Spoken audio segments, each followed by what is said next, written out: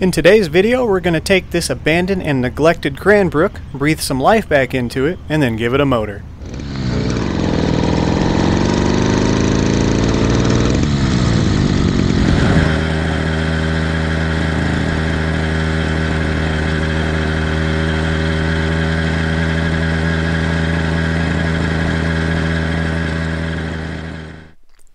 Welcome back, motorized bike enthusiast. A couple weeks ago, while out on a ride, one of my subscribers pointed out this bike abandoned in a ditch. During the recording and editing process, I didn't even notice the bike, so he's got some eagle eyes. And thank you very much, because I've always wanted to do one of these salvage bike rebuilds. At the very least, I could just use it for parts. So we went back to investigate, and turns out it's an old Cranbrook. I think from about 2010, because that color scheme seems to match up with this bike. It's hard to age these things, and they're not super old or fancy bikes. There's nothing particularly special about the Cranbrook. They're just easy to build on and customize. And for the price of about $100 brand new, they can stand up to a considerable amount of abuse and neglect, as will become quite apparent throughout the video. Luckily, it looks like this bike has suffered more neglect than abuse, as it's not particularly beat up and the frame seems to be in decent condition. Now, I have the utmost respect for channels that do these full restoration projects. I neither have the time, skills, or patience to do one myself, but I'll give it my best shot. To be completely honest, I have been a little bit jealous when one of my subscribers or Discord members tells me about how they got a free bike in a junk pile, were able to fix it up, and turn it into a reliable daily driver. I posted it up on the community page to see if you guys wanted us to fully restore and repaint the bike or keep the salvage look. And the overwhelming majority of you like the patina, so we're going to go ahead and preserve what we can and prevent the rust from getting any worse, while also making sure that the bike is in safe and working condition. For my skill set and experience with bikes, this is about the perfect level of a restore project that I'm willing to undertake, as the bike is more dirty than damaged. And because I'm already so familiar with this frame, having built 3 motorized bikes on Cranbrooks that are all still functioning and in great working condition, this shouldn't be too bad. So while we're cleaning it up, let's go ahead and talk a little bit about the Cranbrook and why it's so iconic throughout the motorized bike community. For my fellow builders in the United States, there's a good chance that at some point you've at least heard the name Huffy Cranbrook. The bike has a relatively solid steel frame and stylish looks. Although the Cranbrook is not my first choice when recommending a bike to new builders, it's always been my fail-safe. To put it simple, they're widely available, can withstand neglect and abuse within reason, and they're cheap. You know the old saying, buy cheap, buy twice. But this does not seem to apply to the Cranbrook. For the ever-fluctuating price of about $100, I've never felt like I wasted my time or money when pulling one off the rack. This same cannot be said about a lot of things in this hobby. Ironically enough, unless you live in an area with absolutely no hills, the Cranbrook is kind of a terrible bicycle. Which is why if you find one in the wild, there's a good chance it's not going to be beat to death. It's not uncommon for someone to buy a Cranbrook because it looks good, only to ride it once and park it forever after realizing how awful it is to try and pedal these beasts uphill. That's where we come in. Slap a motor on a Huffy, and you'll no longer be huffing. Although I have nothing to back this up with, I'm fairly confident that our little hobby has single-handedly helped keep the Cranbrook in demand for so long. So that's enough babbling for now. Let's go ahead and continue with the restore process, and I'll jump in from time to time when I feel is necessary.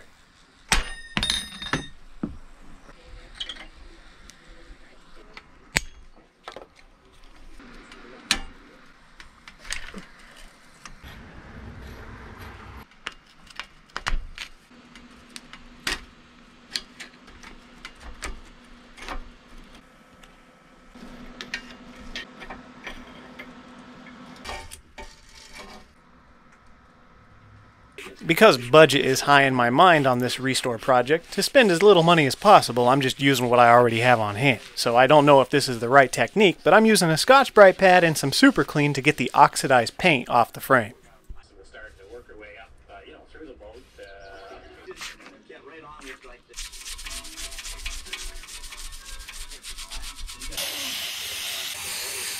I got the handyman.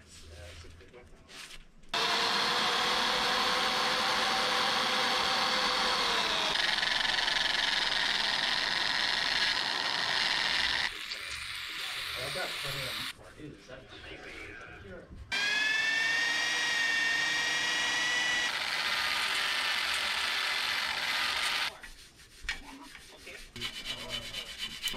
Although I'm happy with the paint on the frame and my ability to salvage what's left of it, the paint on this handlebar set is not looking too great. With these little rust spots peeking through, it just doesn't look very appealing, so I decided to go ahead and strip them down.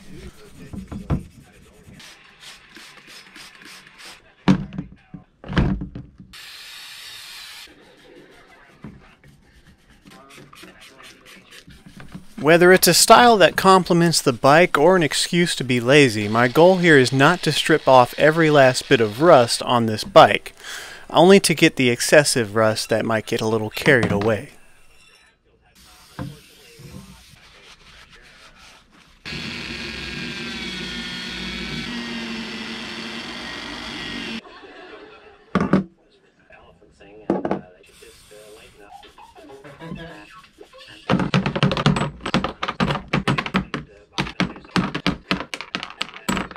To my surprise, the crank, headset, and rear wheel bearings on this bike were actually still in pretty good condition, so we just cleaned them and re-greased them. The only exception being the front wheel bearings, but that wheel wasn't even original to begin with, so there's no telling what it went through. This further hints at the fact that this bike was probably hardly ever used for anything.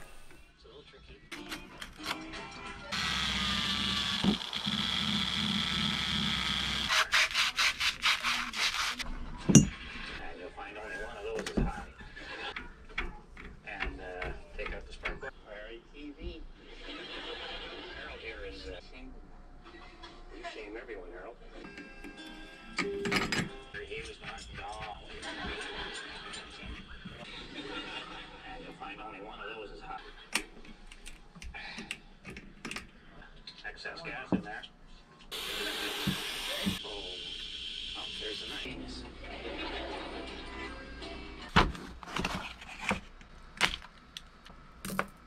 Sometimes it's a maternity ward.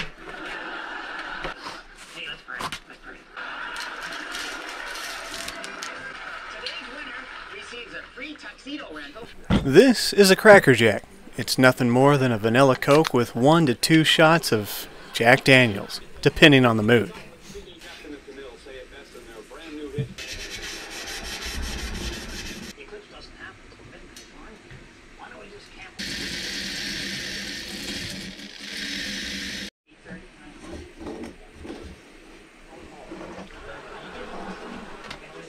The rear wheel is in pretty rough shape. There's a bad bend in the rim, the spokes have some rust on the caps, and a lot of overspray from some paint job that this bike was sitting next to. I was fortunate enough that the paint is a bluish tint, so we might be able to get away with not getting every last bit of it off. That would just take way too much time that I'm willing to devote just to an old rim that might not even last anyways. We're going to true it, clean it, re-grease, and pack it. I've never actually had an issue with the coaster brake assembly on a Cranbrook. It's pretty robust and simple. I have once had the coaster brake arm strip out under hard emergency braking, which is why we have a spare rim if we need to use it. As an added bonus, coaster brake hubs are the only hubs that I feel confident using a clamp-on style adapter with. It generally won't slip, but even on a coaster brake hub, you might still need to key the hub. Do it like that. I think everybody should be able to compete, you know, that way, guys.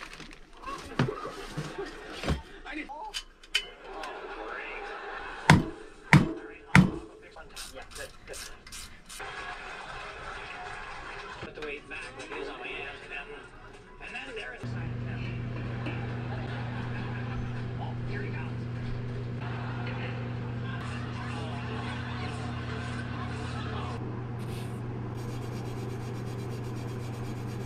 To protect what's left of the paint, preserve the patina, and prevent the rust from spreading, I decided to try and use boiled linseed oil for the first time. This is a technique I've seen rat rod guys use, or just people with older vehicles. It's a quick and easy solution that provides decent results. We'll see how well it holds up. An important safety note about boiled linseed oil is you need to dispose of the rags properly by rinsing them in water first and laying them flat to dry. This can actually spontaneously combust if you just crumple it up and throw it in the trash.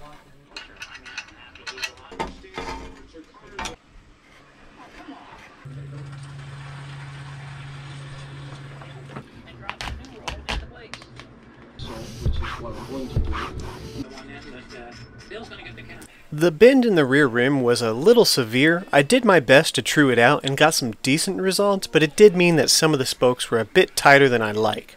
We'll keep an eye on it and replace it if necessary, but for now she's running just fine.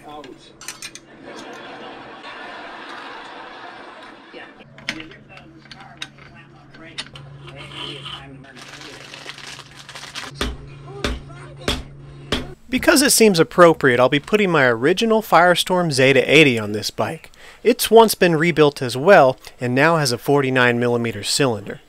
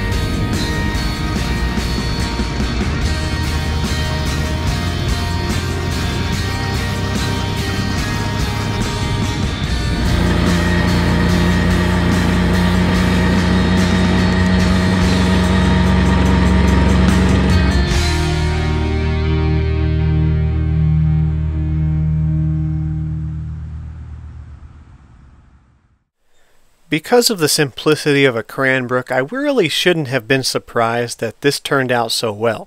The bike runs flawless, and you can barely tell that it's an old bike, only by looks.